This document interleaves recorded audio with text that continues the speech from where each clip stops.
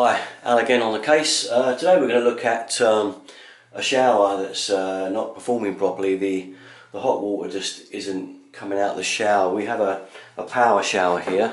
It's this type that's inset in the wall. If you've got this type of shower, then and you've got a problem, we're going to have a look at this now. So if you've got the same type of taps, I'm going to take this to bits now and see what's wrong with it. Basically, it's fully pumped. It's pumped from the hot water tank.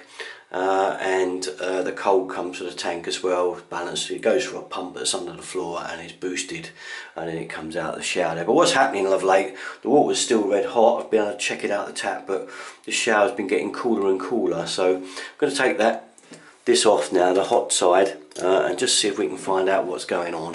Guys, first thing we're going to do is this one is the balance control between the cold and hot.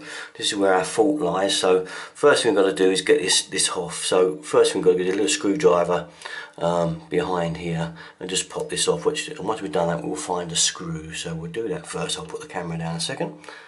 Alrighty, so we have that pulled out now, and inside there you'll see there is a screw in there, a posi screw. So I've got a posi driver here to get that off. Just put him in there and flick him off, undo him. Then the spout will this handle will just pull off. It's not quite off yet, so let's keep going. I may have to put the thing down just while I pull it with both hands because it's a bit stiff. So I'll just put the camera down a second. So I have the handle off now. I've pulled it off of that spline there, as you can see. Okay, it just pulls off. Put it on the floor, but it needed two hands, so I didn't have two hands available. After that, you'll have this cover here to undo, and then we'll reveal our inner workings. This one is the temperature sensor that you set on it to limit the stop, and I have set that to maximum, so I know that there's something wrong inside there. So next thing I'm going to do is put the camera down again and get these two items off.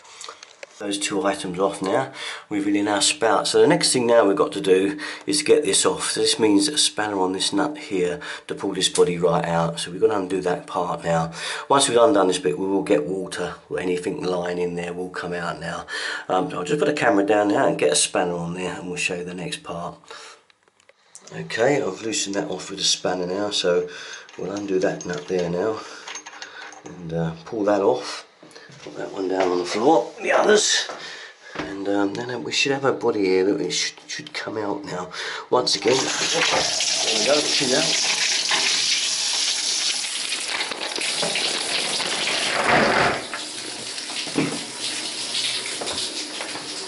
Well, okay, as you can see, right old mess. Something you shouldn't do is take that out without turning the cold feed off as well. Silly me, forgetting about the cold feed obviously goes to that side as well, so by just turning the hot feed off, obviously that's the only side I took off. Once I unloaded the front there, of course it was coming out through the cold feed on the other side, so obviously simple stupid mistake. Been a plumber for 40 odd years, I'm still making mistakes.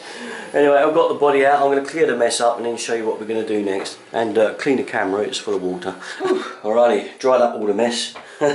Bit of a mess that was, but there you go, that'd be a lesson to you. Turn off the cold feed, whatever you do, and the hot feed. What you're going to get what's just happened to me. Okay, anyway, I've got the valve out now, getting back to that. There you can see our housing set in the wall, and I've took that out now. And here it is, and this is it here. Now, this should be a sensor on there for a thermostat, and it's broken. There's what the problem is. That should be attached to that. It's part of the thermostat, but how to stop it getting too hot basically when you use the shower. Anyway, it's broke, so I need a new part, complete new part with this on it. I've just checked on the net, it's about £80.